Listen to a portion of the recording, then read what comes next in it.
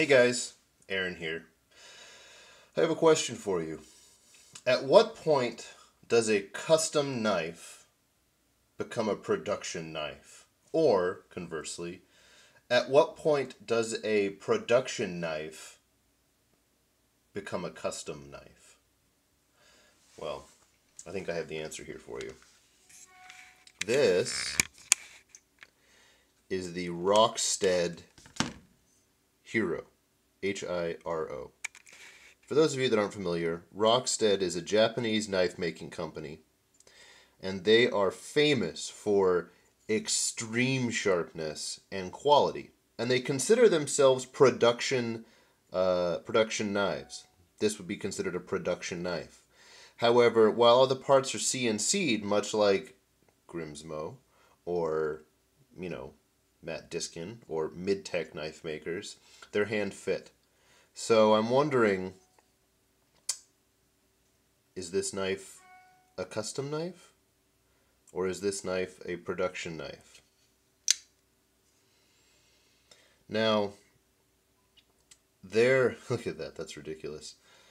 The edge on these things are insane. There are very few knives that I've actually been a little scared of how sharp they are, and this knife would be one.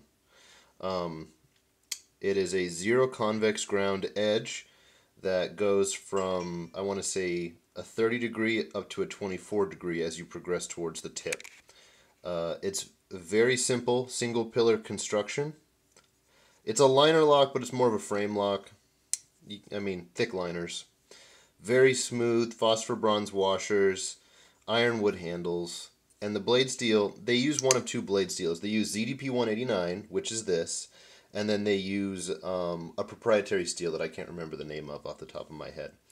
But what makes them, the edge retention on them so amazing and them so easy to maintain, first of all, you can see right here, there's a little dot. That's the Rockwell dot.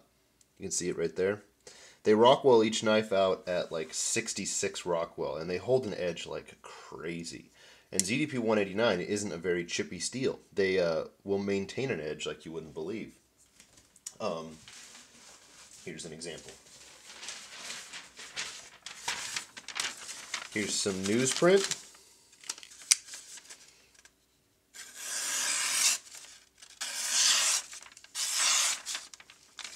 I have never had a knife this sharp. Just push cuts through this stuff.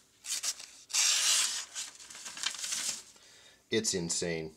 And then the way Rockstead suggests maintaining it, strop it back and you're good to go. It is a zero convex grind, so all you can really do is strop it. But do a little bit of research into these guys. They're really, really awesome.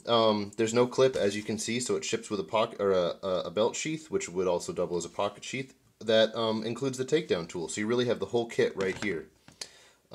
They are expensive, just letting you know, but they're worth it. I mean, the finishing on these knives and the quality is unreal, and the edge is I've never seen an edge like this before in my life. So just wanted to show it to you. I'm looking forward to hearing what you guys think, and I will be doing a full review of this. This is not a review. I will be doing a full review of this as I carry it in the months to come. So that's it, guys. Hope you like it. Aaron out of here.